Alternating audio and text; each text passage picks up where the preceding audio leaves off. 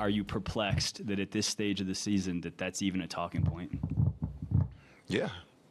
I mean, it's the fucking finals, man. Like, our energy has to be better. We can't come out like we did, and, we have to be better.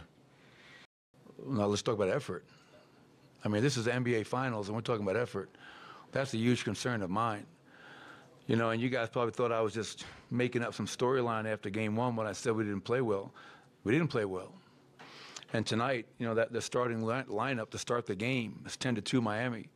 Start the third quarter, they scored 11 points in 2 minutes and 10 seconds. And we just got, we had guys out there that were just, whether feeling sorry for themselves for not making shots or thinking they can just turn it on or off. This is not the preseason. This is not the regular season. It's not round. This is the NBA Finals. And that, to me, is really, really perplexing, disappointing.